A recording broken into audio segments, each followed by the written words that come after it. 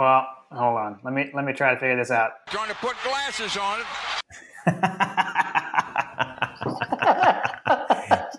I was just about to say, what is he doing?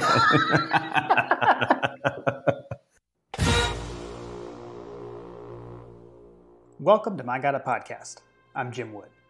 In this episode, John Powell and I preview the season opening matchup between the number 5 Georgia Bulldogs and the number 3 Clemson Tigers in the Duke's Mayo Classic in Charlotte, North Carolina. As always, remember you can follow us on social media at My Gotta Podcast. And if you like what you hear, please subscribe, rate, 5 stars obviously, and review the show. If you leave us a review, you just might hear it on an upcoming episode. Now, let's join the conversation in progress.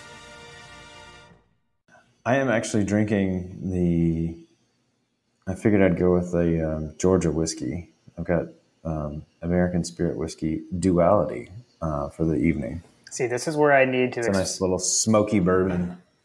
This is where I need to expand my collection because I can't say things like that. This is my Georgia bourbon. I have like 3, so... For the record, it is the only Georgia bourbon that I own currently, unless you count the one that I'm aging in that oak bottle by itself. I've got... Which is... Oh, actually, I take that back. I've got Old Fourth Ward as well, although full transparency, I'm not a huge fan of it. Well, I'm going with the Maker's Mark 46, which was one of Can't go wrong. One of your recommendations. My Knob Creek 9 is just about out. There's like... I don't even think there's like a full pour left in it. So I need to go replenish that, and then I'll see what else is. You know, when I get over there, you'll get a text from me with like pictures of what I'm looking at, so you can tell me what to buy. Do we need to like I do every time? Do we need to save? Do we need to have like a meetup to purchase bourbon for you on Friday? Ooh, that's a good idea. That's a good idea. A bourbon meetup. Bourbon meetup. Grab some lunch. I think I can make that work. Because like I said, I'm planning to take the day off, so okay, I can make that work. So the funny thing, or a funny thing, many funny things I think happened last time we talked. But a funny thing was when I started. Like the first thing I said to you was, "We're here, we made it." But then I was like, "Well, were we?" That was kind of a week early. So now we're here, we made it. It is game week. Finally, after. Although I say finally, I do feel like the offseason, I don't know, I feel like it did go kind of fast. Like I do, like it always seems so far away until the season gets here. And then it's like, where did the time go? So I don't know. It's always interesting. And I will add that this is the second straight recording where the Georgia player who we tweeted out from our podcast account with our countdown GIF interacted with it. So last recording, we were 10 days out and Kieris retweeted our GIF. And today we're, as of recording, so we're recording Monday, we're 5 days out and Garrison Hurst retweeted our GIF and then he tagged us, like he posted it himself on Instagram and tagged us. So that was cool. So Garrison, if you ever want to come on, open invite. Yeah, absolutely. Would love to chat it up with one of the true greats at the University of Georgia and the NFL for that matter. Yeah, that was pretty cool. That actually took some effort to post on Instagram. I feel like because it wasn't like it's not like an easy transfer. I agree. I was kind of like, man, how did you do that? I need to post it on Instagram because like I with the social media stuff, I don't know. Obviously, we're the most active on Twitter, and I'm always trying to figure out like what can we do on Instagram and like what can we do on Facebook because not everything translates. And so like with the GIFs, you can't really post a GIF. But I think he posted it as a video. So I guess I can start doing that. Yeah. That's true. That's true. Trying to be more active on the socials. We definitely picked up some Instagram followers though after Garrison tagged us in that. So I don't know. That's pretty cool. Well, it helped that there were some other players. You had Washaun Ely. That's right. Yeah. You had Tavares. And then my personal favorite on his post was Pastor Troy. Yes. Ain't no more playing GA himself jumped in with a nice little laugh. He had a little chuckle out of that GIF, I think.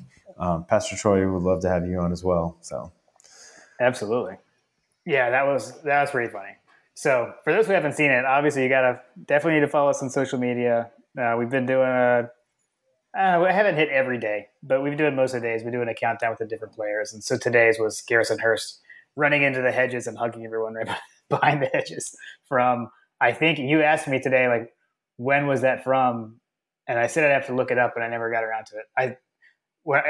That one's been in the back pocket for like a month. I've been holding on to that one for the 5 days of the countdown. I've been like waiting and waiting to post that one. So I think it was from 92. Yeah. Pretty sure it's from 92, but anyway. Hey, maybe he can come on and tell us about it. Right. True. Yeah. All right. So Clemson week. It's here. Game week. Game week is here in the city I live in. Kind of. I guess that'd be like you saying you live in Atlanta, but close enough. I live just outside of Charlotte. And I don't know. You'll be here. Frip Dog will be here. The text thread will be here. The entirety of Georgia Twitter is going to be there. Dog Twitter will be here, and then also game day. College game day will be here, but more importantly, Dog Twitter. I think. We'll have to find Kirk Herbstreit and heckle him. That actually sounds like a nice Georgia Twitter activity. That could be a nice little tourist activity. Yeah, I know. I had talked to Graham Coffey, and I think he was saying that he wanted to go by game day. He was asking me if I was going to go over there. So, I think I setting probably up? I don't even know. I have to look that up. I don't know. Probably right by ATD tailgate because it's got a great view of the stadium. I don't know. I mean, yeah. I mean, seriously, Greg, like with that video, are you kidding me? Like he was showing like this field, and I was thinking to myself, golly, this thing looks like it's in the middle of nowhere. Like, where are we going? And then he turns around, it's like, oh, it's literally right there. Yeah. That was impressive. That was a nice reveal that he did of that. That was awesome. That was a pretty solid reveal. But I will say, like, I don't know, man. Maybe I'm just like old school, but the allure and the prestige. I mean, obviously there's still prestige because it's on ESPN, but like the allure of college game day just isn't the same as it was. Oh yeah, no. Years ago. Yeah. Like it's almost like MTV. You know what I mean? Like MTV was huge, and you had like the TRL countdown or whatever, and it was like a big deal when we were younger. Like it was like what everybody talked about. It was like what you did. Like, oh yeah, did you watch this? Yeah, we totally did. It was awesome. Yeah. But now it's like college game day. Like we made a huge deal out of making those signs for the Alabama blackout game back then, and like you could make your own signs. You could still like make the funny signs. You could have the penis pointing at Lee Corso's head. All those things were like. That's what made college game day amazing, was being able to make fun of Kirk Herbstreit while he was live on the air with like, right. Well, I think now so much of it, like it's like you don't have to watch it anymore, right? Because anything that happens, it's going to be a clip that's going to show up on social media or whatever somewhere, right? So like you don't have to watch the whole thing like you used to, That's true. Yeah, you don't have to watch it. You can just you can actually stream it from your phone from the tailgate and not actually be there. True. Right. Exactly. We couldn't do that on our Nokias back in college. And we have to specify that it was the Nokia with the replaceable faceplate. That clearly you had like the Georgia faceplate on the front. That phone that like everyone had. Maybe it was a flip phone. I'm not sure. It could have been a Razor. Maybe you were cutting edge and had that Motorola Razor. I don't know. Everyone had like the friend that had a Razor. I had the Nokia. All I know is those batteries lasted for like a week, and they were built like tanks. But you had to watch your minutes. You definitely had to watch your minutes. Don't call me. I'm about to run out of minutes. Hold on, call me in like 5 minutes when my nighttime minutes. Oh my gosh. Let's see. While we're already off the rails, I'm just kidding. Did you see that? I don't know if you watched any of the week 0 games, which the games are pretty much garbage. So the thing that jumped out to me though was we saw the first Dr. Pepper Fansville commercial aired. Did you see that? And they had DJ Uiagalelei. Full transparency, I saw zero college football with the exception of a handful of plays of the well, I guess it doesn't count as college football. I saw Gunnar Stockton play a little bit. Yep. Me too. Aside from that, I didn't watch any college football because as you know, and as we discussed last week, Carter was my son was at the most famous podcaster for My Got a Podcast, Carter Powell, was at a soccer tournament this past weekend. And that was a consuming endeavor for the entire weekend for the most part. Yeah. There was a pool. We had a pool. We had some downtime, but the TV by the pool was busted, and we were just hanging out, enjoying it. It was his birthday it was part of his birthday kind of celebration. So we just kind of, watched some soccer, watched some 11-year-olds, under 11s play some soccer, and hung out and grilled some burgers and pretty much just chilled out by the pool with some friends of ours on the team. Well, the free kick video that I saw that you sent was amazing. That he stopped when the kid kicked it over the wall and Carter knocked it over the goal. That was pretty sweet. Yeah. And then if you watch the highlights, I basically put together a reel for him on Instagram. So if you follow me on Instagram at jpdog04, if you follow me on Instagram, you can check out his Carter Powell's highlights. Yeah, and I understand he got some words of encouragement from Kareem before the championship game as well. I believe that he did. So did he receive that? I know I sent it. He did. Okay. He did. He got a big kick. He got a big kick out of that. Okay. He said it was great. Yeah. He had a final. But yeah, we made it to the final, but we didn't come home with the first place trophy, or first place medal, I guess I should say. The team that they played was pretty tough, but he definitely was. He was probably the player of the tournament. I know I'm biased, but he played really well. Yeah. He saved a PK, and unfortunately, when you go to look at the highlights, it's like a dad fail. He saved a PK. He saved a PK in the final, and I totally missed it. But it was like major props. Which when he made that save, there happened to be an Olympic development coach that was there scouting because there was a lot of talent at that tournament, and he came up and started asking me about Carter. So we lost the game, lost the final, but he played well and got some recognition out of it. He's going to be trying out for the Olympic development team. That's pretty sweet. I wasn't sure what the O was in ODA when you sent me that, so now I know. So thank you. You're answering my questions that I didn't even have to ask. That's amazing.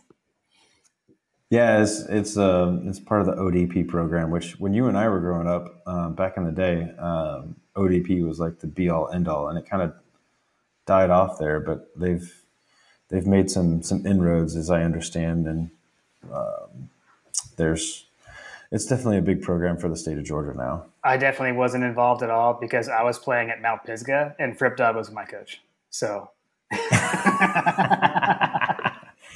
Well, I played I'm from Peachtree City, so I played with a lot of guys that were in the pool back in the day, and I myself wasn't, but I knew all about all the guys because I played against them in some of the clubs. But anyway, we're totally off the rails at this point. Let me go back to DJ Uiagalelei. So the commercial it basically has like commercial inception because there's a commercial inside of the commercial.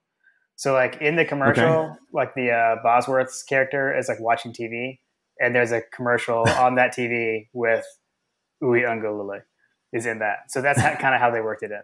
But then so that happened, and then I don't know. This is where my brain goes. Like I've seen a lot this week, or something else happened this week that made me realize something. So the first time I ever heard of, I'm just going to say DJ, was when he was on the show QB1. So I can't remember if you watched that show or not. It was called like QB1 Beyond the Lights.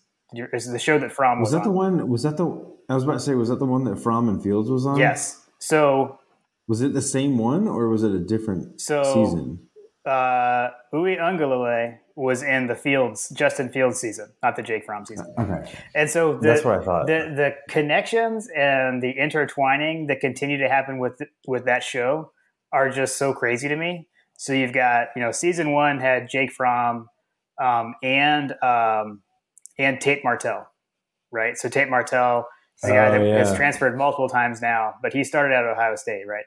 So then, and then you get Fromm goes to Georgia, and then after season 2, Fields comes to Georgia, and then Fields leaves Georgia, goes to Ohio State, which then Tate Martell transfers out, and then Dwan Mathis had been an Ohio State commit, right?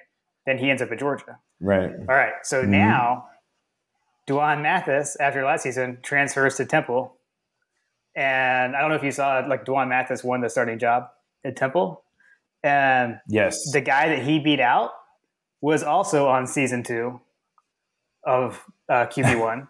He was the starting. Okay. He was the guy who, his name is Real Mitchell.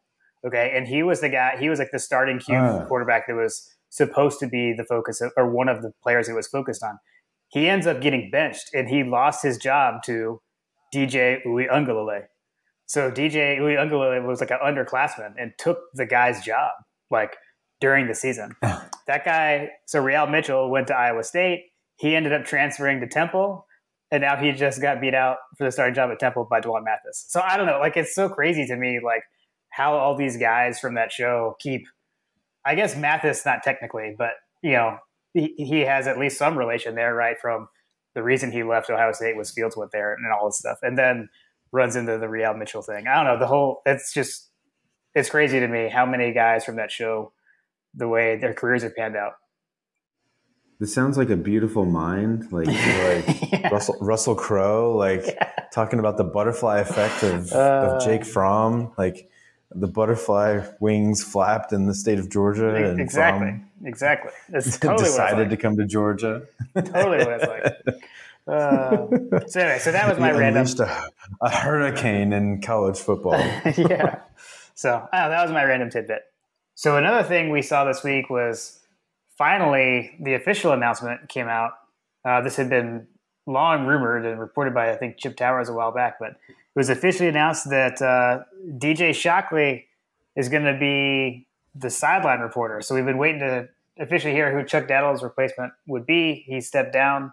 So we got Shockley joining the broadcast team. He's the new Lauren. The new Lauren. DJ, what do you got? Can we get that dialed up? And if that happens, that's totally going on the soundboard. Scott, make it happen, bro. Yeah. Is it DJ? What do you got, or is it Shock? What do you got? Shockley, what do you got? Oh, we'll have to see. We'll have to see how that goes. I think he's going to go Shock. What do you got? That would be pretty good. That's a good one. I mean, you can't go wrong either way. Because, I mean, talk about like a great story just for the university. Obviously, hats off to the young man. I mean, DJ is such a great ambassador and message for the university. Like, you look at in a day and age where you've got guys that, like, if they don't start day one, they leave.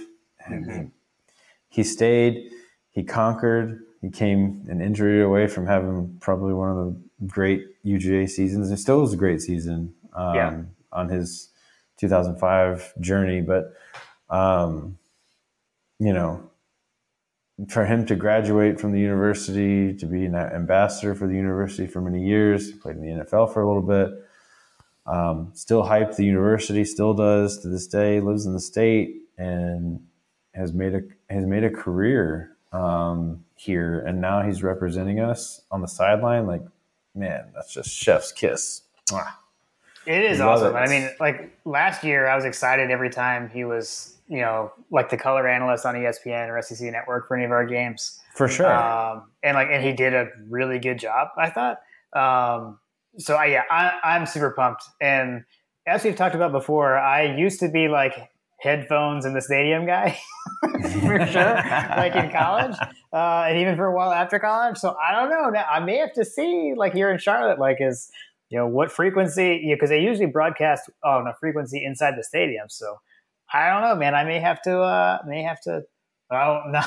Although now that I'm saying that, I'm gonna have to like go on Amazon and order. It's not gonna have a radio anymore. I don't know. May have to bring that back. We'd love to hear the Shockley sideline reports. I do wonder how many times he was the subject of a Lauren sideline report back in the day.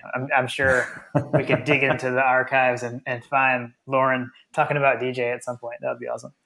That would be funny. When did Chuck start doing it? Oh, it's a good question. I'm trying because I do feel like okay. I would have to look it up, but in my head, Chuck was there. I want to say Chuck was actually with. No, I can't be right. Like who stopped first, Lauren or Munson? I was started to say Lauren stopped first, and Chuck was there at the end with Munson. But now I'm questioning myself on that one. But there's not any chance that Chuck was announcing Shockley, right?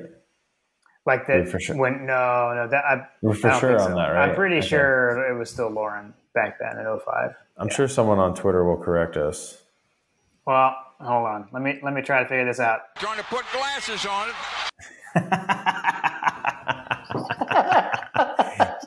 I was just about to say, what is he doing? That's awesome. I don't know how much the soundboard is, but can we put a PayPal out so we can keep it and build on it? Drop us a Venmo at My God a Podcast. So good. We might have to do a Patreon. Might have to do a Patreon to keep the soundboard going. Here we go. Yeah. Stepped down from his sideline role in 2010. Okay, so that means Lauren did continue when Scott took over. Because Munson's last 2007. 2008 was the first Scott Howard year. Full year. 7 was like split. So in 7, Munson did the home games and the Tech game. And then in 2008, Scott Howard took over. So it looks like Lauren was on the sideline until 2010. So when DJ was in school, it was definitely Lauren. Okay. I mean, that like linearly like made sense in my head, but like I wasn't sure. I was like yearning. I was yearning for an amazing story about Chuck Dowdle calling DJ Shockley and then him handing the reins to him. That would have been amazing. Yeah, but I feel like it's even more amazing that there is probably some like, Lauren, what do you got? Well, Larry, I'm standing down here on the sideline next to DJ Shockley. I've got good stuff. I got a few things from media availability. Okay. From over the week. So we had some players speak. We've had Kirby. One thing I jotted down, I don't know if you saw this, last week we had a question from Trill Belichick around over-under sacks for Adam Anderson. I think he had said it at like 7, right? I believe we had a few over. We had a few. We had a few from him. Oh, gosh. But Adam Anderson has set a personal goal of 20 sacks. I don't know if you saw that. So yeah, pretty lofty. Yeah. I saw that and I was thinking to myself, dang, son.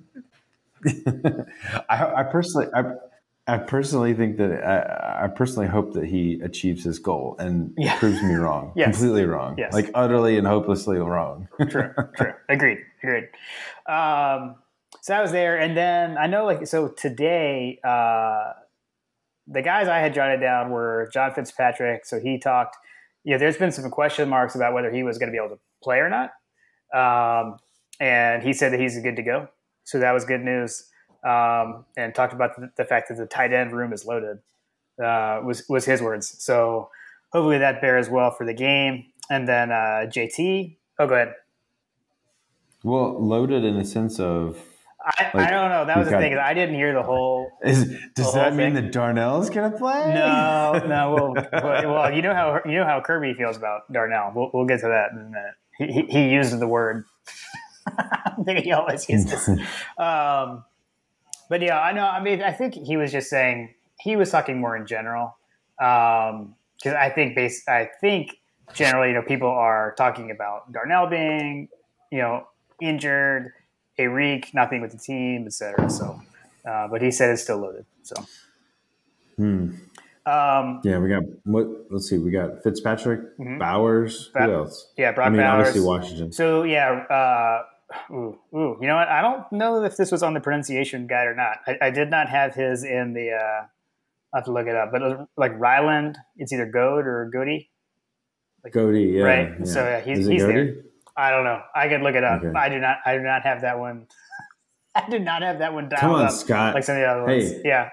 We're gonna give Scott a call, and he'll chime in later. Yeah. Robert Beal.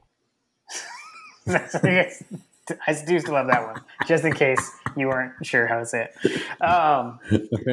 Apparently, Scott is in the house. So JT had some availability. The things that stood out to me that he said was basically on the injury front, right? They were asking about all of the offensive guys that are out, and he said that we do have a lot of guys that he feels comfortable with, and so he's got no concerns on the injuries from that front because he's got enough guys that he's comfortable with. And then I think just like warms my heart that he also said this, that he got a question around like the difference between California and the Southeast, and he said football is just another thing on the West Coast, whereas it is the thing here. So agreed. So. That's like the most California way of describing the SEC. It just means more motto. Right. Like for us, it's like the SEC. It just means more. Right. Right. And he's like, in California, it's just one thing, but here it's one the thing. Here it's the thing. So I don't know why. It probably has to do with the fact that he, his mustachio situation when he first arrived. Yeah. But I always just imagine JT talking like he is Doc Holliday. Oh yeah, I mean, like you have to think of it that way. I know he doesn't sound that way, but that's just how I imagine him in my head. Like, right. That's the JT. My JT Daniels is Doc Holliday from Tombstone. I'm okay with that. I've been so now I'm like not going to be able to unthink that, so it's just going to be the same for me. But yeah, so then Kirby. So all right, so I had jotted this down because you tweeted this, but I think you had it backwards because you were like worms that Kirby said. What I do now? Kirby said this because he said something about the defense being the most experienced returning defense. One of the most experienced returning defenses he's ever seen. But he was talking about Clemson. He wasn't talking about our defense. Yeah. So he was just saying how many Must guys have been the got bourbon back. talking again. Yeah. Right. Could have been.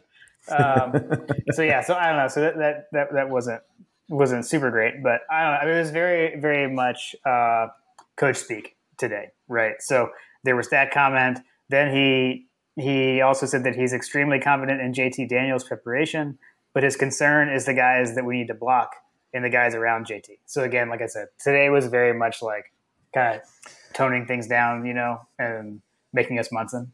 It was that Kirby gif.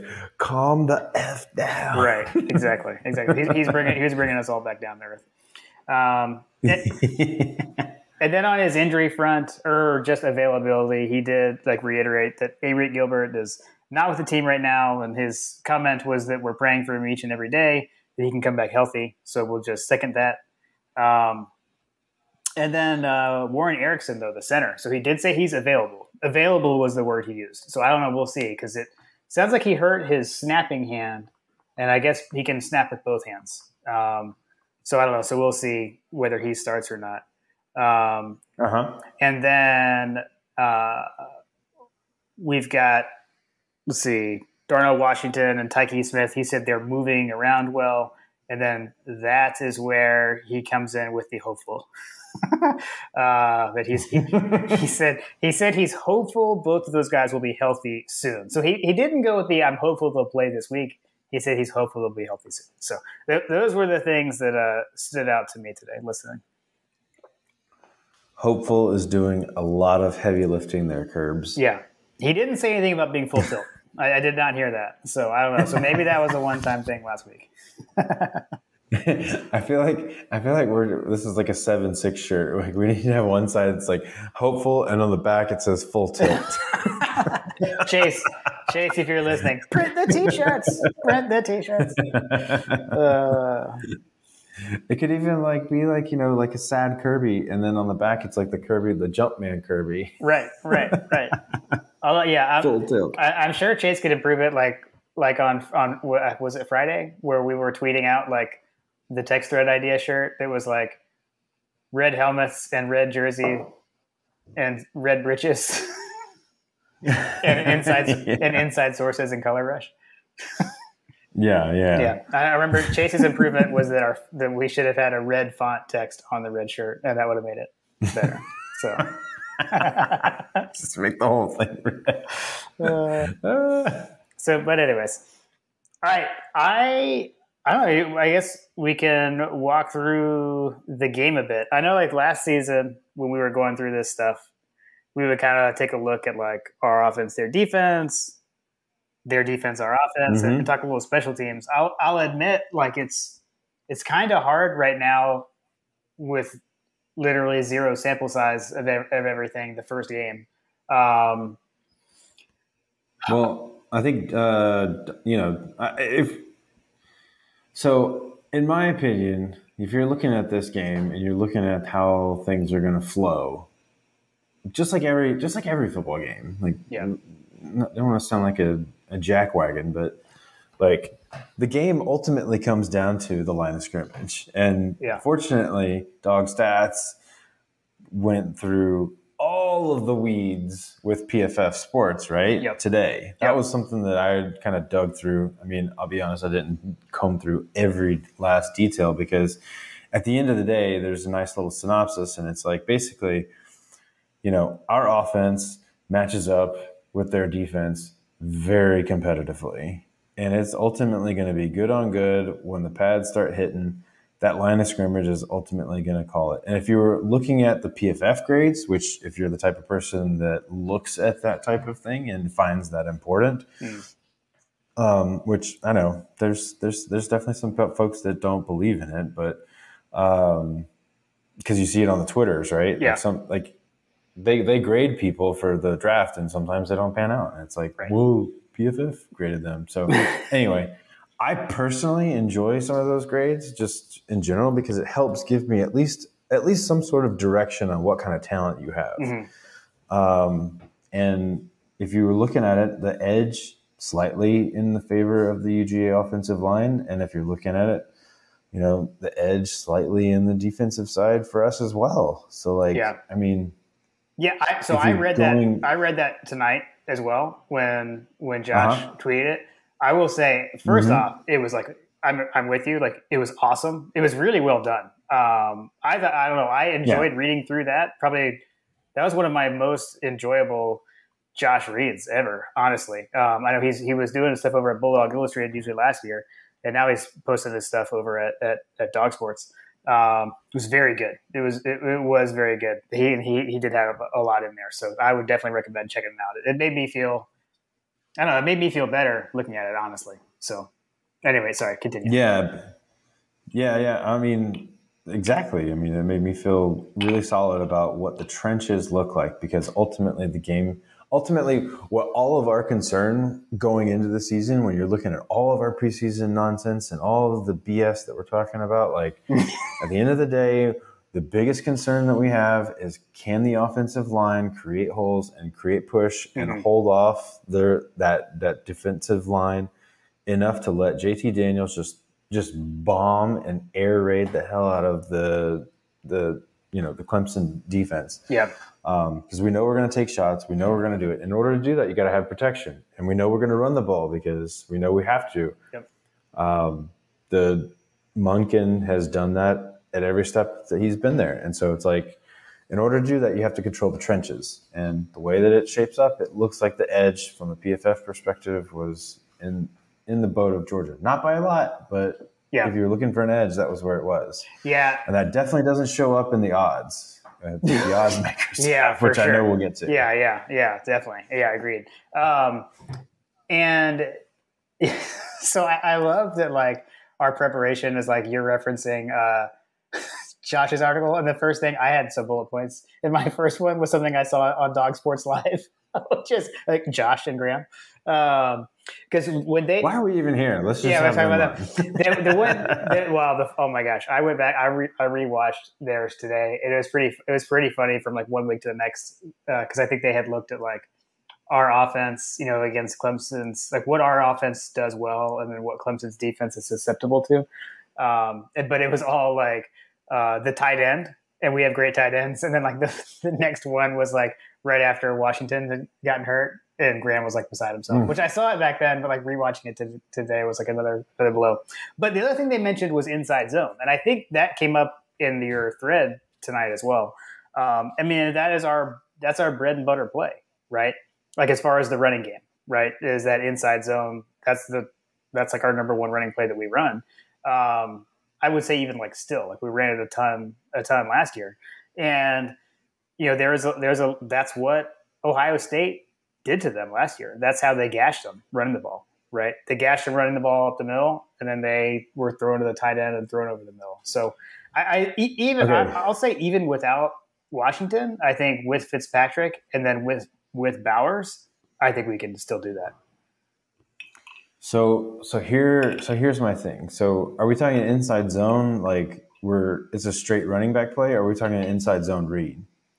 Well, so that was the Coley issue, right? Because it was always the inside zone give, but if it would have been a read, like Fromm would still be running on many plays, right?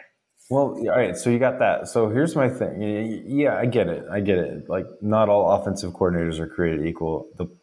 Clearly the upgrade on offensive coordinator is there substantially, right? We all saw it. The plays are there. The concern that I have is that does anybody truly think that JT Daniels is going to take the ball out and run? Well, that's a good point. Point. So, like, we're kind of like, it better be inside zone run, and we're blocking for it as opposed to peeling guys out in preparation for a keeper or something like that. But like, yeah, I don't know. I just it concerns me that if we're talking about like. I don't know. I have PTSD, Jim. I have PTSD from running it up the middle. Mark Rick, like we're going to run it up the middle for 2-3 yards 2 times, and then we're going to punt it when we run a pass, and it's incomplete, and it's like, okay, but so let me up the gut. Let me stop you really quick though, incomplete. Because so if you didn't see, we dropped a 2021 season hype video today on our YouTube channel, which, full disclosure, was my old. I had a YouTube channel that was related to my old blog, which is, I guess technically it still exists, but like I don't post it anymore. And so we've converted that over to the My God Podcast YouTube channel. And so I've been doing a lot of like looking through old games, trying to find the right plays to throw into that hype video, right? And if you go watch the hype video, John, you will see we had many of our breakaway long touchdown runs were just that. There was running between the tackles out of the shotgun, right? So, and it was multiple guys doing it. I mean, James Cook had a long one against South Carolina. Zamir White did it against Missouri. I know he did it against Kentucky. So I don't know. Like I will say too, like I know everyone wants Kirby to open the offense up, and I think you can make the statement that he already did, or whether you say he did or Monken did or whatever. The offense was opened up last year. And it's like what you just said, John, that the plays were there. We just weren't making the plays because, frankly, until the last 4 games, we didn't have the right quarterback to get the ball to the receivers, and that couldn't keep everything honest, right? And then everything really clicked there at the end of the year. So, I mean, we're still going to run the ball. Right. I mean, we're not going to just not run the ball. Like we've got 5 really good running backs. So I do still expect a heavy dose of Zamir White for sure. Like, I don't think that's not going anywhere. Right. Well, I definitely have much more confidence on execution. Yeah. With the current offensive coordinator that we have in the house. Yeah. As well as the offensive line situation. So, I think that I don't know. You mentioned it earlier about the Kirby has concerns about the guys surrounding JT. Like my Munsoning intensifies. Munsoning intensifies .gif. Yeah, no, it definitely was not a settling feeling when he tweeted that. I mentioned that it was like back down to reality of like, man, being hyped, like, oh yeah, we got it, we figured it out. Like it sounded like the offensive line. I mean, you had Buck Bellew hyping the offensive line and saying, I have zero concern. Mm-hmm. True. Well, I mean, I don't know. So that's something that I'm definitely super curious to see, right? Like, again, is Erickson the center? Is it Van Pran-Granger? Is it Salyer? Right? That I'm really curious to see that, and just to see what the makeup of it is, and who's coming in and out. So here's my scenario. If the offense, like we've talked about the weaknesses of our team. Yeah. If the on the defensive side, the cornerbacks and the secondary have been the question mark, right? Mm-hmm. On the offensive side, it's the offensive line's consistency. Yep. And I guess, I mean, to this point, obviously with the offseason, like maybe the tight end, although there's a lot of smoke that Mr. Bowers is going to have a coming out party here coming up on Saturday. Right. Which I am here for the surprise tight ends. So, all right. So if one of those two areas ends up being a strength, I feel like that we're going to be good. Mm-hmm. I mean, if both of those end up being what we are worried about, knock on your head, Jim. Like it could be a long day in Charlotte. If one of those two, if we can shut them down on defense and keep it close, we can eke out a win and maybe cover the spread, that kind of thing. Yeah. But on the flip side, if the offensive line can get rocking and rolling, I'm taking. I mean, at that point, the over is going to be there. You know what I mean? Yeah. Because if the offensive line is rolling and the secondary is not, then we're looking at a high scoring affair. Yeah, I mean, we're gonna have to put up some points. I mean, right? I mean, like we said, that was our problem in 18, 19, and even 20, right? That we would run into the juggernaut offense, we couldn't keep up. So, I mean, we're gonna have to keep up, right? I mean, but their defense is good. Like they've got a stacked. I mean, I think they're kind of similar to us, I believe, right? In like their front seven is again their strength. I know like Miles Murphy, defensive end, is really good. So, I mean, it's like you said. I mean, it is going to come down to the trenches. I mean, honestly, right? I mean, that's how every game is, and I know it's a cliche, but I think that's what we'll see here. Such a cliche. It is, but especially with us, right? Like, especially with our questions on offensive line, the revamped offensive line, in the bowl game, frankly, was not great. So is it that same five? Have there been changes? What improvements have been made, et cetera? We'll see. The revamped offensive line with a full offseason and fall camp in place to install the existing offense. So that's what we're like. Honestly, this is gonna be an audition on the strength of Matt Luke's coaching profile, if you ask me. Yeah. Like, because we saw last year the Kirby can coach defense. Dan Lanning can coach defense. We've got, obviously Scott Cochran's not there, but we can execute on special teams. The plays were there from an offensive play calling standpoint. The talent wasn't there from a quarterbacking standpoint. The big question mark was when we had to rebuild our offensive line from the ground up, basically, because our stalwarts were missing, basically. So when you have to do that in a matter of weeks, that's difficult to do for any team, regardless. I mean, you'd like to think that we could turn on a dime like the Alabamas of the world, but maybe that's not the reality for these guys just yet. I mean, obviously Luke was fairly new last year, but so would it be fair to say that last year in the bowl game, it was a reshuffled offensive line, right? Because we had the guys leaving to go to the draft and we had to more on the fly. And then now we would hope that it's a revamped offensive line, right? Because we've had the offseason and spring practice and fall camp to get them ready. So I don't know. Hopefully we'll see it there. You want to talk a little our defense, their offense? Let's do it. I've got so on the Clemson side, obviously, I mean, there's really two names that everyone's talking about, right? So obviously with the quarterback, Uiagalelei, like I said, he was on that QB1 show. He was a big time 5-star recruit out of high school. Last year, really primarily backup duty behind Lawrence, except for when he was out with COVID. So had 2 starts. He went 1-1 as a starter, with the one loss being at Notre Dame. And then Clemson obviously got revenge on Notre Dame in the ACC championship game. But in those 2 games, he did throw for over 300 yards in both of those starts. So big time talent like quarterback, obviously. And then Justin Ross, right? So Justin Ross, so he's actually 10th in career touchdown receptions all time at Clemson. Sat out all last year. He had spinal surgery. So he's coming back. And so he has been cleared, and Clemson has released a depth chart, and he is listed as a starting wide receiver on their depth chart. So that does look legit. That's obviously something to watch, to see what he looks like. He's going to be knocking some rust off, obviously, right after being out for an entire year. So that'll be super interesting, to watch for on their side.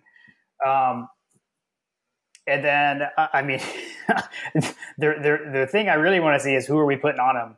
I mean, if we, I mean, how often, like, is Kendrick the guy we're going to put on Ross? I mean, maybe, I don't know. We'll see. That'll be interesting to see how often those 2 guys are lined up across from each other.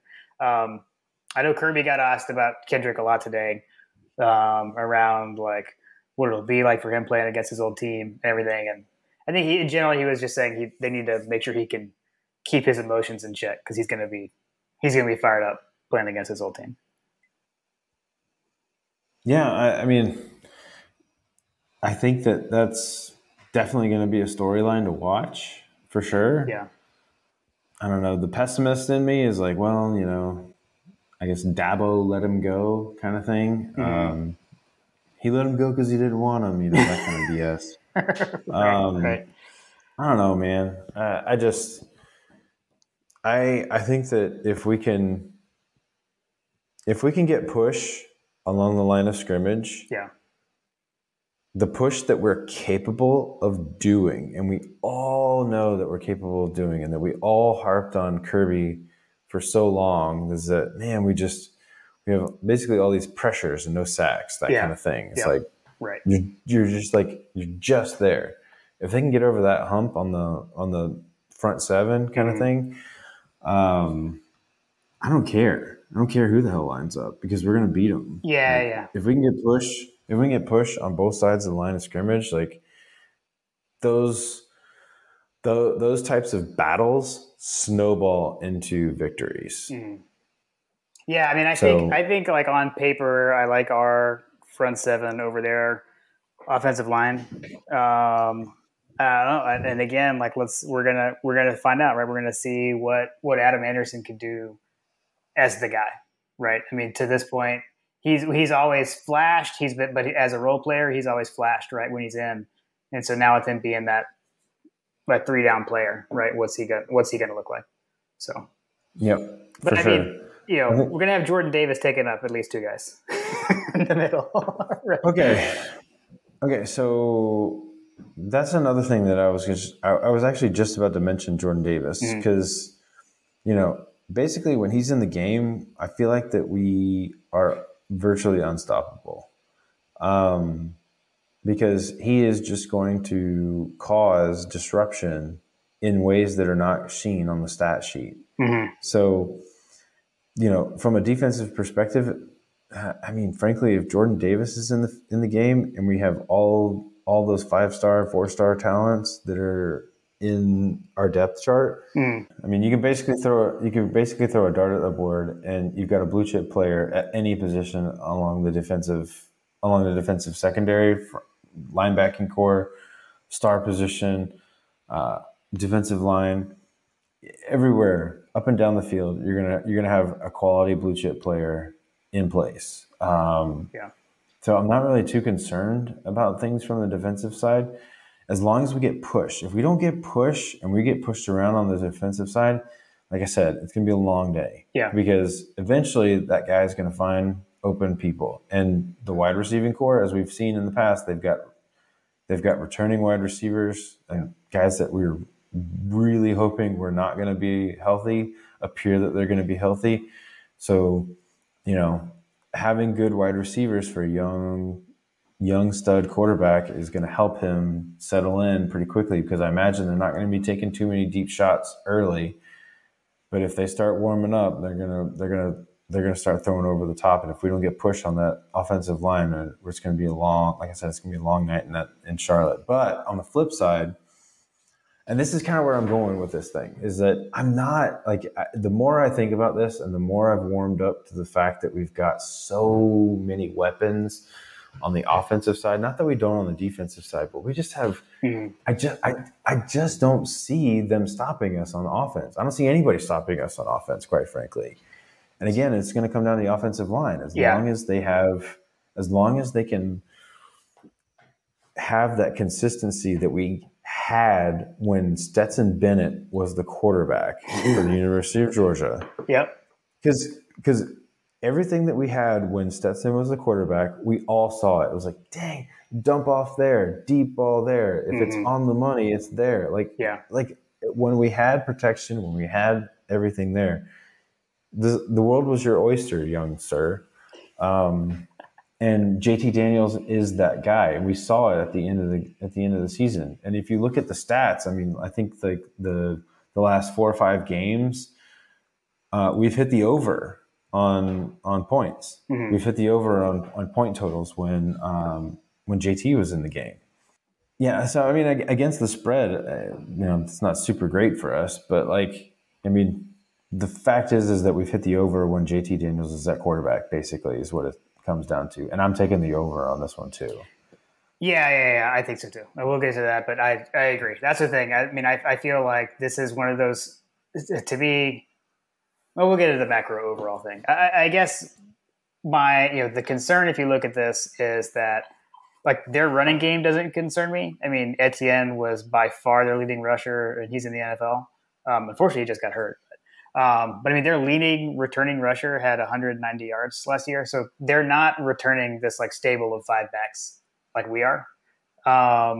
From as far as my knowledge, I'm not a Clemson expert, but just looking at it, they're not returning anything like that on their end. So to me, it's going to come down to their passing game. Like you said, I mean, we've got, I think, safety. I think we're set, right? But we're replacing both corners, and we got Breeny.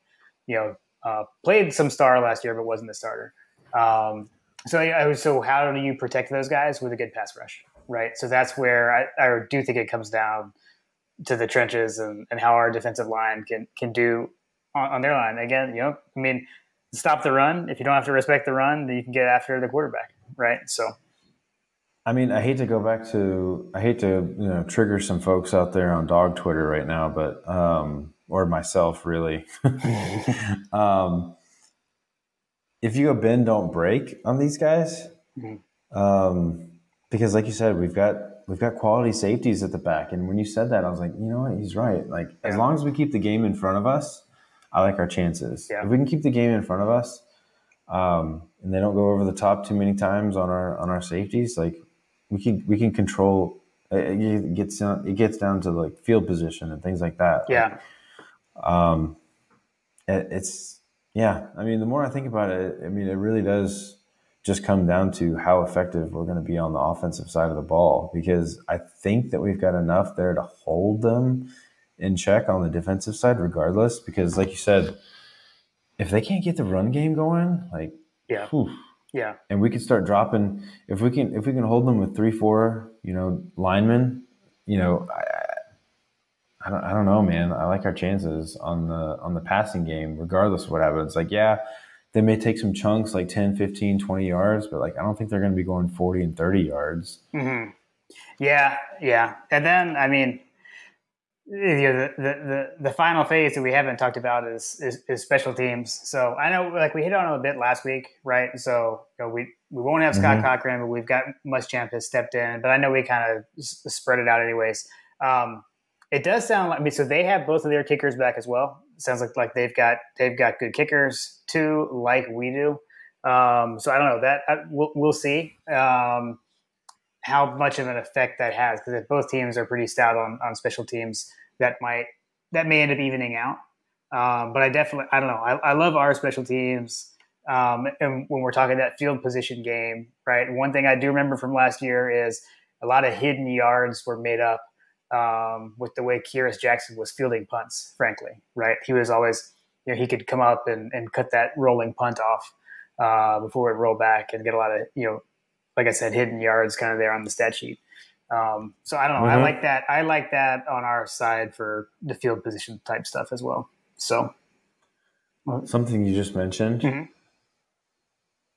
Muschamp is going to be on the field, on the sidelines for us. He will be on. Yeah, we did.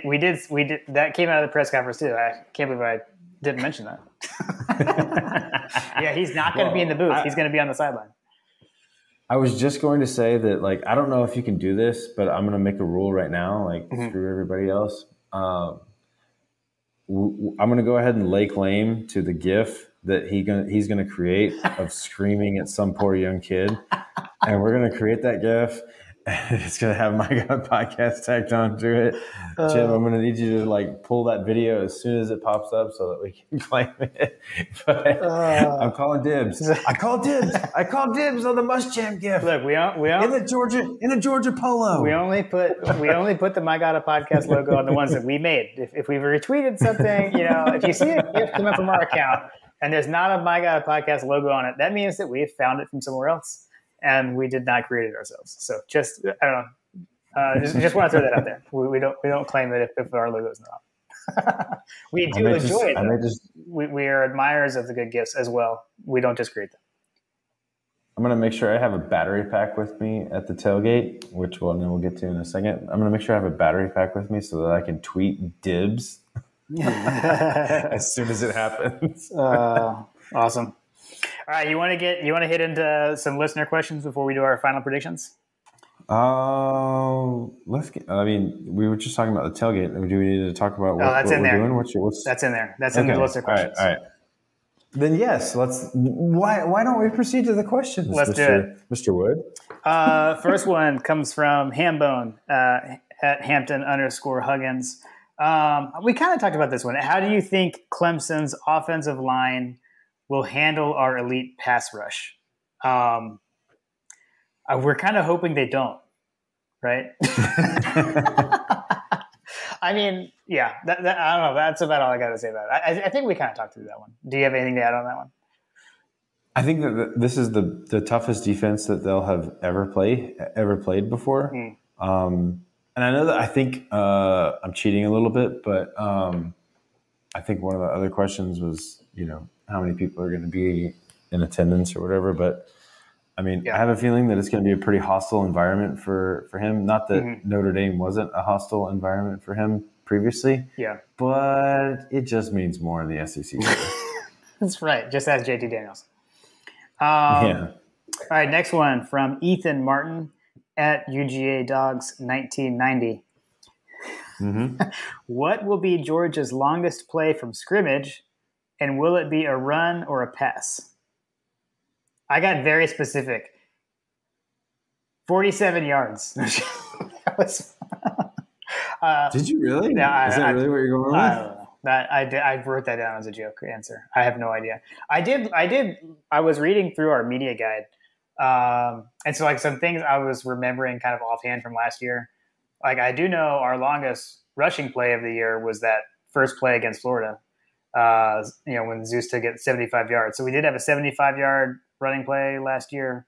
I saw in there, we had a lot of deep passing plays. I know just against Mississippi State alone, we had multiple. I think there were 50+ yards. So, what's your final answer? I'm going to stick with I'll go 47 yards, and it's going to be a pass. That'll be our longest play. Okay. I'm going to go 65-yard pass to Brock Bowers. Oh, wow. Okay, I like that. For a touchdown. I like it. But if that's my dream. That's my dream. If I'm being realistic, it'll be to QS Jackson. Oh, obviously. Okay, Nick Moore at nmore4492. Which offensive line holds up the most in this game against the opposing team's defensive line? And I mean, I think we kind of talked about this. We're basically saying we think it would be ours, Georgia's offensive line. Can you push this question? So you think it'll be about even? Over under. Look, I mean, both teams have a stronger defensive line than offensive line. I think that's fair to say, right? Right. Yeah. Right. I think that their offensive line is going to do okay but at the end of the day, as long as our offensive line kind of, performs, consistently. Like that's the thing. Like I'm just looking for some consistent play. Yeah. Consistently good play. Right. Right. I'm looking for some consistently good play, and I think that that's what we should expect from a coach of this pedigree, and I think that that's what we should expect from a talent level perspective. There's no more excuses. They had a full off season. They had a full install. So if we see some tempo and they can actually get some push off of that, ooh, man. Yeah. You're still in my heart. Yeah, and I know a thing I've read about a lot lately, and I think I heard this somewhere. I'm going to say it was on 100 Sanford, because that's a weird thing. But around, like, Clemson likes to steal signs on defense, and that's been something that they've been kind of known for. So look for us to do things to try to not allow them to see our offensive signs. So we'll something to watch for. All right, next one up from Aaron King at Aaron King on Twitter. Oh, he actually got his name on Twitter. That's always good. Who is your breakout freshman this game? And I've got a feeling I know who you're going to say. Starts with a B, rhymes with Powers. Okay. So if you're going to go with Brock Bowers, I'll give a defensive one. Although, is it – well, he doesn't specify. So I'm going to say Keely Ringo, even though he's a redshirt freshman. I think he's going to play. All right. If you really want to boil it down, I said Brock Bowers because I think that he's going to have a coming out party. Yeah. However, if you want me to go with the person that I think that's going to have the most impact on this, Amarius Mims. You think in game one? In this game? I think in game one. I think on the season, if you ask me who's going to be the breakout freshman of the season, I mean, we did talk about that. I would say Mims. I don't know about this game. Although, who knows, man? This game specifically. Yeah, this game is tough. But again, that right? Like, could he be an Andrew Thomas and start game one? He could. I don't know. We'll see. I just pulled a JP. Like, I told you that my biggest impact play was going to be a 65-yard bomb to Brock Bowers, but he's not the most impacted freshman. That's okay. What the hell? Hey, you did. That's like the time when you what did you do? The score. I didn't have to over under or something. All right. Let's see. All right, this one we already addressed, but I just wanted to. This was like my favorite question. I thought this was pretty awesome that this came in as a listener question. So from Payne Dog at C6 Payne said, "Did Carter win the tournament final?" And exclamation points and question marks. So unfortunately, no, but he did get I guess I didn't explain that earlier. I recorded like a voice message for Carter to listen to try to give him some encouraging thoughts. And Carter is a huge fan of the Second String podcast, which obviously go check them out. We had Logan Booker on during the off season. And Logan's got a great soundboard, and they use the Corrine Brown audio clips a lot. So I used some Corrine sound bites that I did to try to help encourage Carter. We should probably share it with the Twitters and just let everybody know a little inside baseball. What I said to Carter? We may have to do that. We may have to do that. Maybe just for pain. Maybe. Yeah, for sure. So that was a great question. So thanks for asking that. I thought that was pretty cool. Yeah, that was cool. I was like, oh wow. Yeah, that was cool. You love us. That was a good question. And then Micah at M Henson 24. How ready are you for the biggest dog tailgate in Charlotte? So hashtag ATD tailgate. I know Micah's the guy I mentioned in our Iconic Rants episode with Chase that I ran into him at Academy Sports one time and he had a 7-6 hat on and I was like, is that a 7-6 hat? And like, I don't know. I said something about that on Twitter to Chase and Micah was like, that was me. So he's in the area. So he's going to the game. He'll be at the tailgate. So I am ready. I'm super excited. I know the GIF we put out today, it was like when you see your crew at the tailgate, and it was Garrett and Hurst, running into all the people at the hedges. I'm excited. There's gonna be a lot of people here. Fripp Dog will be there. I think. Think about how many people are going to be laying eyes on each other for the first time. Not only just like on Twitter, but like just because like, I mean, we've been doing this for like a year. I haven't been to any games. Like, think about how many other people have connected over that time period that haven't like actually physically met. You know what I mean? Yeah. I don't know. I feel like that there's going to be a lot of brotherhood going on, a lot of fellowship, as we say.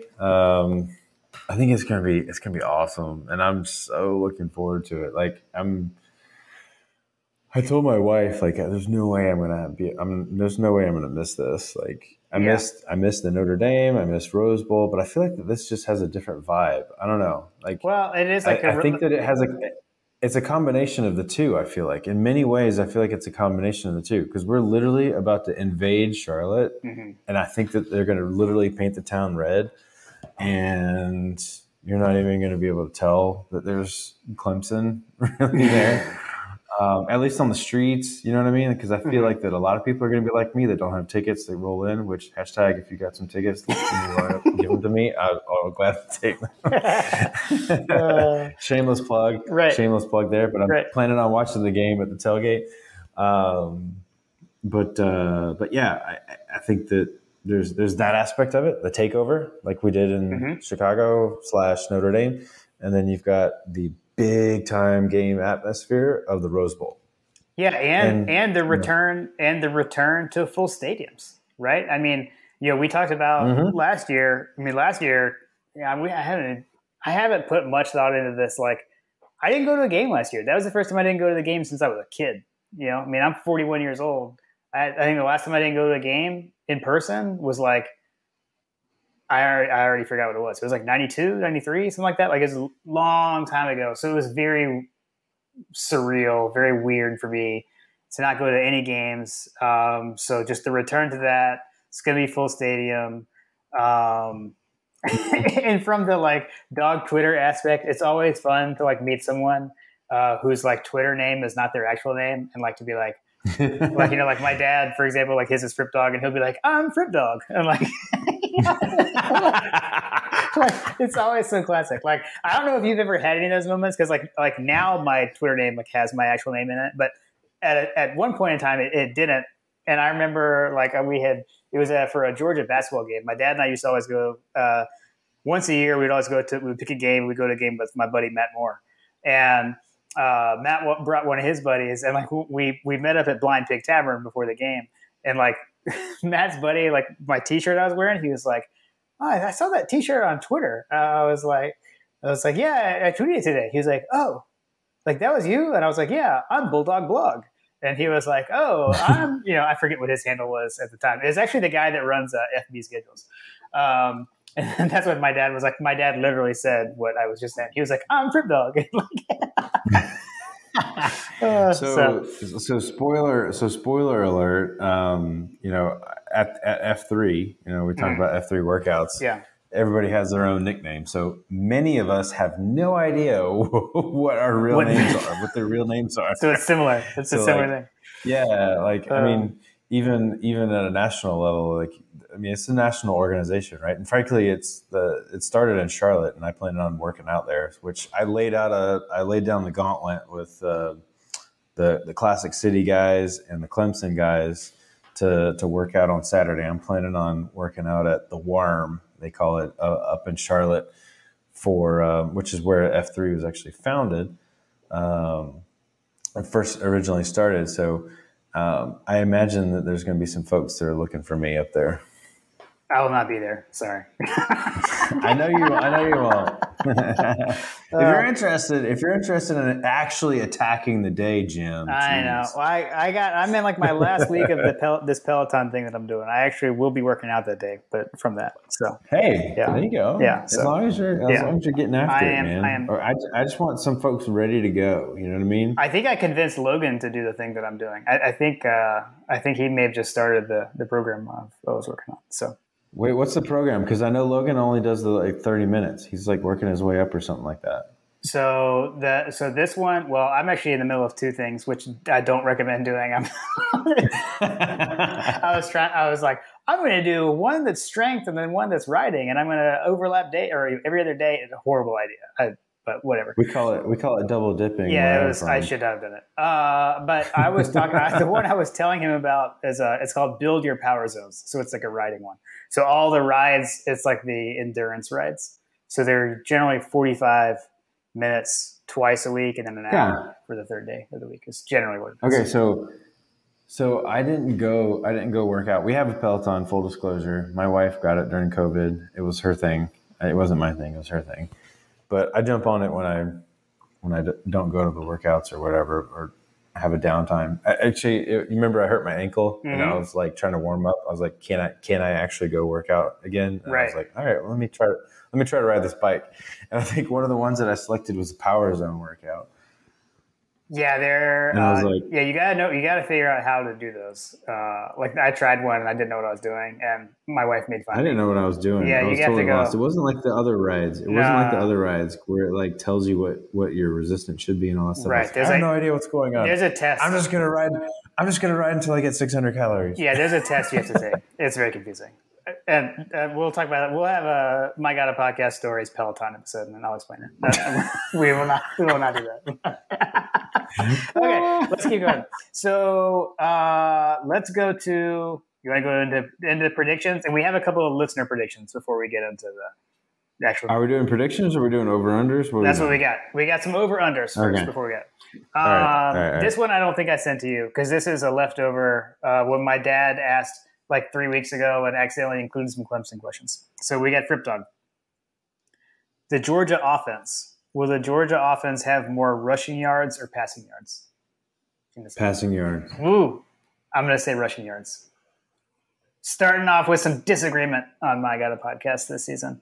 Well, how many more rushing yards do you think we're going to have?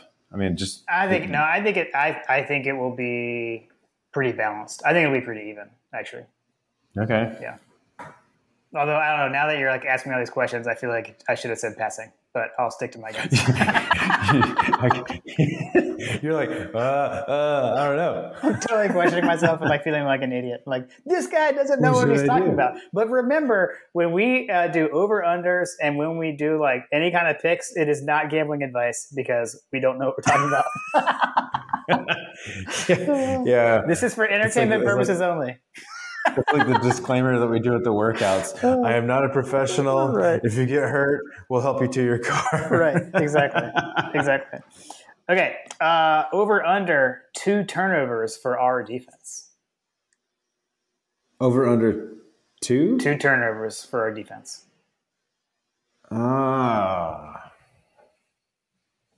That's how you know it's a good over. Your groan lets me know it was a good over under set. It was a good line. It is because all right, so here I'm gonna go push. I'm gonna go push because I think that we'll get a fumble and I think that we'll get an interception. All right, so here's my rationale. So I watched the video that you sent to me before we jumped on the podcast of I watched the video, and it was Clemson's quarterback running. I guess we should actually take a pause, like time out. We should take a pause and address the fact that Kirby Smarts refers to him as their quarterback because he can't pronounce the name, and neither can I, guys. So their quarterback, I saw him running into a wall of defenders, and I saw him do it multiple times against lesser teams. Yeah. And we're talking Wake Forest, we're talking UNC, we're talking Virginia. So like Georgia Tech, Boston College, like these are not SEC defenses. These are not UGA defenses. If he does that against our team where he literally runs pigskin, chest high into the fray, like he's going to fumble the ball. Like there's no doubt in my mind that there's going to be a fumble at some point. Yeah. And I do believe that our safeties are going to pick one off, whether it's Seen or Smith. I don't know. I think Seen's probably more likely, if I'm being honest. I think we get a pick. I think we get a fumble, and that's why I think that it's a push. Okay, this is amazing because I write these things down ahead of time, and I wrote down push.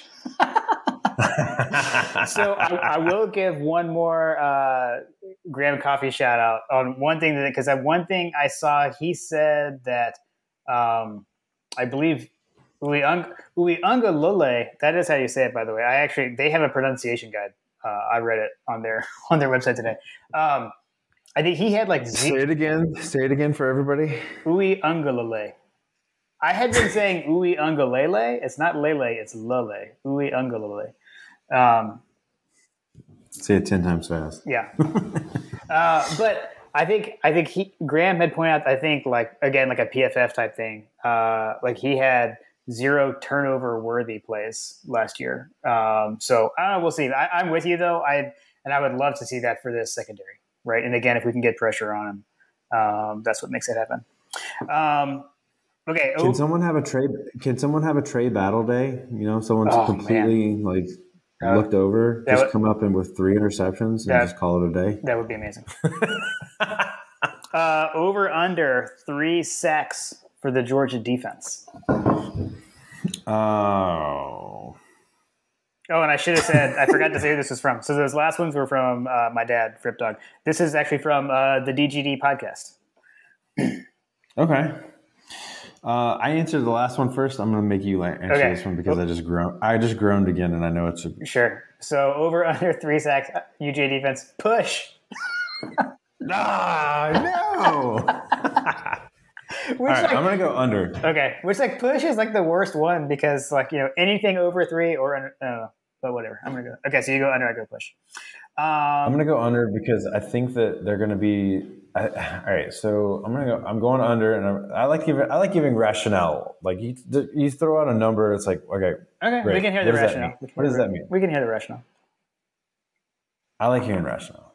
My rationale is that they're going to be training him. They've probably been drilling it into his head that he's got to get the ball out quick because we've got so much speed up front. I expect that he's going to be making some quick throws, which is part of the reason why I think that he's going to make a poor throw at some point, which is why I think Seen is going to have an interception because he's going to make a poor decision really quickly because Adam Anderson or someone's going to be coming on 3rd and long or something like that where he's going to be forced. So I think that's my rationale, and I don't think that they're going to let us get to the quarterback because if we do, they're in for a world of hurt. Rationale appreciated. Okay, last listener prediction. This is from Jason Huggins at HugDog18. More Georgia or Clemson fans in the stadium? I think we've talked about it. I think we are in agreement. Georgia. It's gonna be a dog takeover.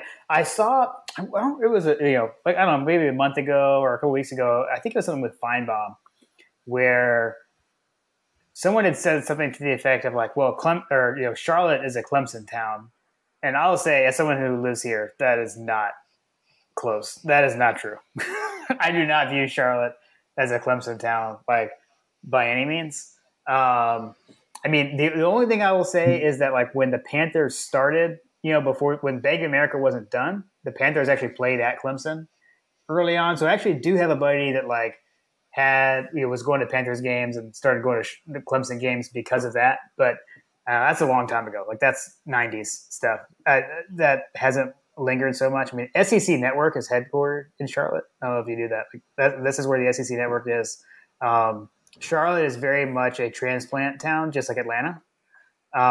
Most people you meet are like me. Like most people are not from here. So like most of my friends are like, it's like in Atlanta, right? Like most of your, a lot of people you're friends with like aren't from Atlanta or whatever. And that's how it is here. Like most of my friends they're from all over. I got friends from Florida, from New York, wherever.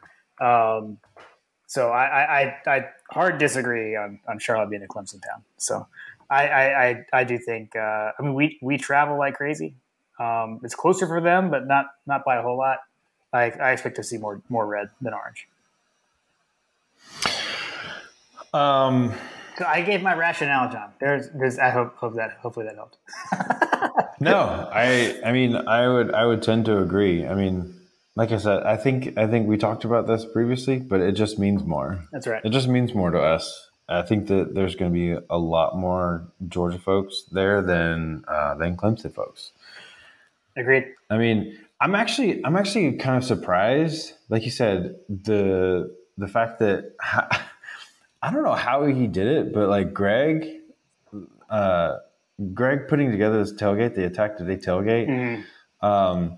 It's actually mind-boggling when you look at what he's got set up. Yeah. How in the world does he have that much real estate literally right next to the stadium that, the team that housed there is played at Clemson? Like how do they have that much real estate and that much runway to take over? Because I don't know, man. I just think that I think we're looking at and it's probably going to be even worse if I'm being totally transparent, just because it's easier to get to. I mean, I'm coming up and it's a 3-hour drive. Yeah. I mean, I'm looking at like a 2-day turnaround kind of thing. And I think that, you got guys like Hunter who are driving through the night, that kind of thing. Like, right. I mean, Dog fans are inbound, Charlotte. Yep. We're all in. You've been warned. So speaking of Hunter, my next question, this was not a listener question, but I wanted to ask it. We talked about it last week, but I want to get an official game prediction. Red jerseys and red pants?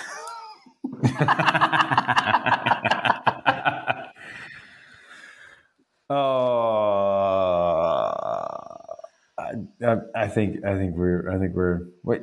Actually, that's who's tagged the home team. We are the home team. My understanding is we are the home team. Okay, so we're red and they're going to be white. That's my prediction. Okay, that's boring. I agree. Wah wah. We're going to be red. So I will say though, tidbit: JT Daniels has yet to play a Georgia football game in a red jersey. Really? Yep. So for his first play, I mean, he's dressed out, but he has not stepped on the field in an actual play in a red jersey. So his debut was Mississippi State. That was a black jersey game. His second game was at South Carolina. We were on our road whites. His third game was at Missouri. Again, road whites. And then his fourth game, Peach Bowl, black jerseys. So we have Vanderbilt to thank for that because they canceled our senior day. He would have worn red in that game. But Yep. So little tidbit there. All right. Interesting. That actually is a pretty fun tidbit. Yeah. So okay, the actual predictions. So I know we always look at Odd Shark, not a sponsor, but that's where we we go to look up for our odds. So I only like it because of the user experience. Yeah, agreed. All right, so they got Clemson is favored by 3. The over-under is 51.5. So when I like to do my little math, I'm like, if you were to break the score just using that, That would be something along the lines of like Clemson wins like 27-24, 28-25, something like that, right? A 3-point win. That's what the line says. You want to go? You want to go first, or you want me to go first on this? You go first. Okay. I'm not going to get too. I mean, we've talked about this a lot, so I'm not going to go too into depth on the logic behind it. But in general, I see it being a tight game. I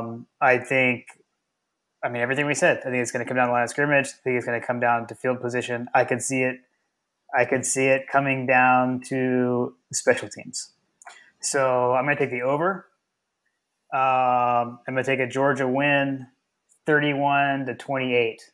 I'm not saying that it will necessarily be a jackpot game winner, like it's tied in 31-28. Although if it does come down to that, and it is a jackpot game winner, then we're gonna have one of these situations. The stadium is worse than bonkers. All right, over to you. Okay.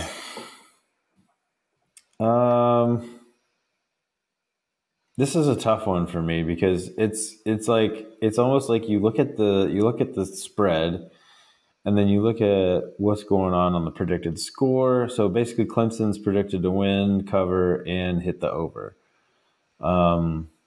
Yeah. Predicted score is 41-31, basically, which just seems just obnoxious to me for a game like this, to have a 10-point win in a game that basically looks like a push for all intents and purposes.